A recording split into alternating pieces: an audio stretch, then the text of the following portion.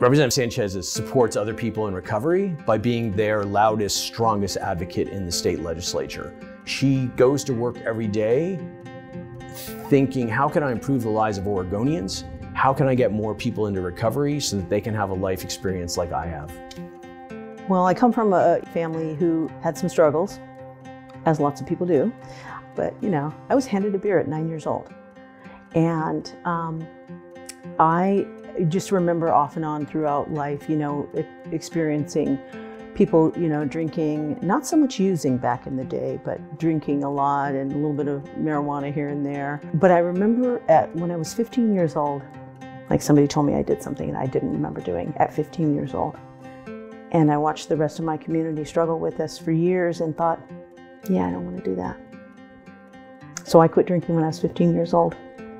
I have been involved with the recovery community for years, of course, in the Native community. We have a lot of folks who are working towards recovery in powwows and ceremony and dance and all kinds of different things that people really work hard towards sobriety. And I didn't necessarily have like AA at that young age, but mostly it was Native traditional spiritual work that actually held me up. I was 23 when I got clean and sober, and she's always been my role model. Because of our spiritual commitment, we don't drink or smoke or do drugs, and she's been a spiritual person for a very long time. Tawna and I kind of grew up together, and I remember when she was still delivering flowers as a florist, and then she went to school, and she now has a master's degree in social work, and she's also a state representative. She knocked on every door for weeks and months at a time. She won the election, and she has represented her district very well and all Native people throughout Oregon.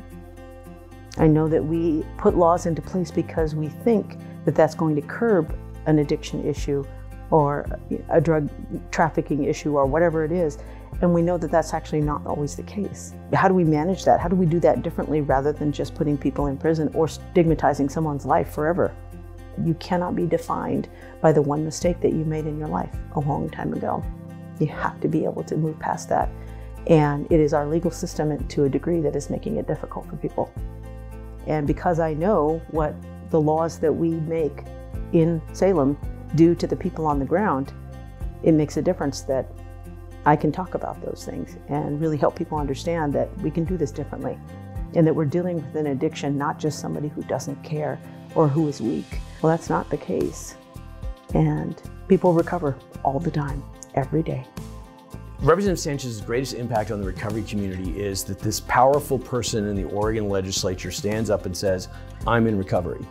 And I can't stress enough how important it is for someone who's 3 days in recovery or 30 years in recovery and thinks anonymity is so important that they're not supposed to tell anyone. When leaders like Representative Sanchez stand up and say, I'm in recovery, I'm proud of that fact, and I want to get more people into recovery, that creates space for all of us to come out, and we're not going to solve this problem, and we're not going to have strong recovery until we begin to feel pride in it. In order to feel pride in it, we have to recognize it publicly. The impact on the community has been tremendous, I think, because of the model that she has created in regard to what does a strong Native woman look like, and what is it that you can achieve if you put your mind to it. She's very ethical, she's very honest, she's very compassionate, and she works a heck of a lot more hours than 40 hours a week, I can tell you that.